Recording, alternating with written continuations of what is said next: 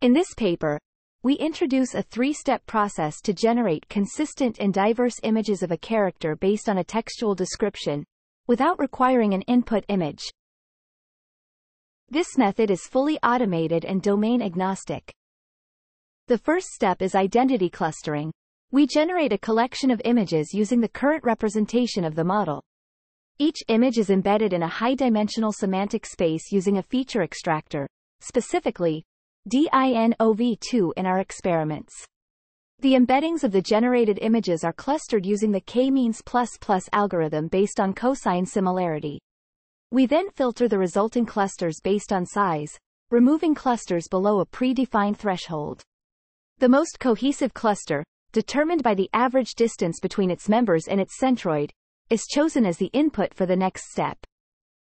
The second step is identity extraction. We train on the images in the chosen cluster to extract a more consistent identity. Text-to-image personalization methods are used for this refinement process.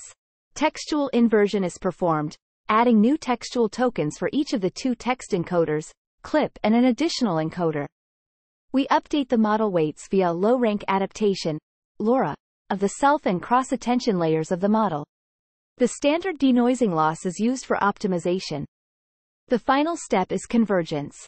We repeat the above process iteratively, using the extracted representation to generate a new set of images for the next iteration. A convergence criterion is applied to determine when to stop iterating.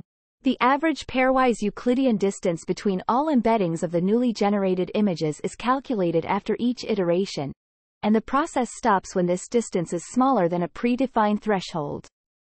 While we do not explicitly mention specific improvements or modifications achieved in this paper, our proposed method aims to enable the generation of consistent and diverse images of a character based on a textual description.